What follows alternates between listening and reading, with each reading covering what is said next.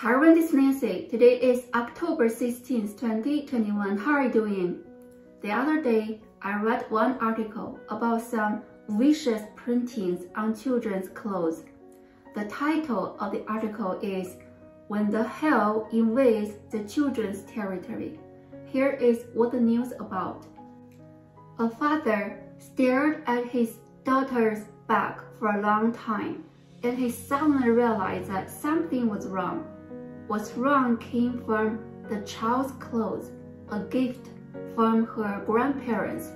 It was purchased last year. This was a printed shirt. It came from a domestic brand, and the 4-year-old child had been wearing it for more than a year. Because it was not printed in native language, so nobody had paid attention to it before. The father looked closer and he found a line of English printed on the clothes. Welcome to the hell.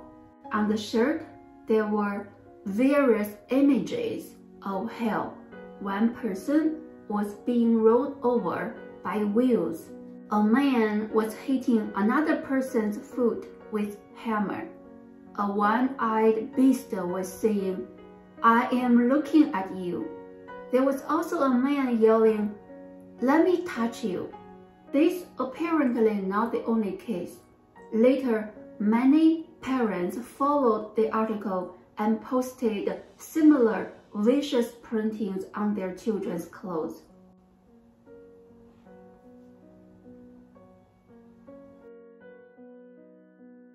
Dark forces have always been around.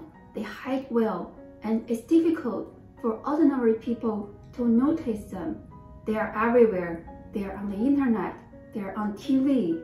They are in books. They are in schools. They are in churches. They are in the air. They are everywhere. What do they want?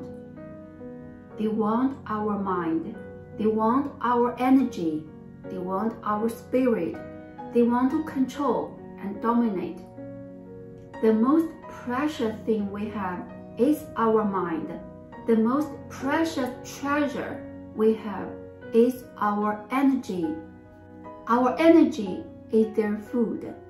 Nowadays, they are more prevalent and stronger because more and more people's minds resonate with them. I remember when Master said, humans are the milk cow for the demons. They get our energy when we are angry, excited, greedy, in fear, in fight with others. Humans feed them. The Buddha knew all these tricks, so he told us to be peaceful, stay calm, don't move our mind, don't get attached to anything because everything is illusion. Don't discriminate, purify our mind, and get liberated from this world. Don't get stuck in here. Amitabha, this today's Dharma share.